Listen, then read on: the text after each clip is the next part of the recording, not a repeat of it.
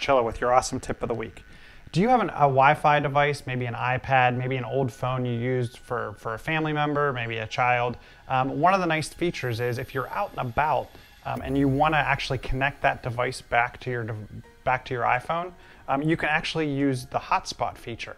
Now this is going to use the data on your device, so if you're constantly up against your data plan, this may not be for you, but if you're on a car trip and you want to let the kids watch YouTube or something like that, and they have an old device in the back seat, it could also revitalize that old device that's sitting in a drawer. You can go into settings and you can turn on personal hotspot.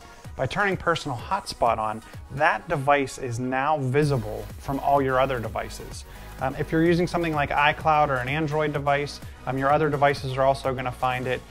If it's a friend's device or a device that's not on the same account, you can actually still see the connection. You're just going to have to use the password that comes up. All devices will show you the Wi-Fi password, so you can punch that into your other devices. You should be able to support up to 3 or 4 devices without any real degradation depending on what they're doing. And it kind of gives you that Wi-Fi on the go. This works with anything. It could be a tablet, a laptop. I'm sure Sorgs use this at different points in time, but it's just a nice way to kind of span that Wi-Fi out to other devices. This has been John Chichilla with your awesome tip of the week. Come follow us and subscribe, and also visit us on awesomecast.com.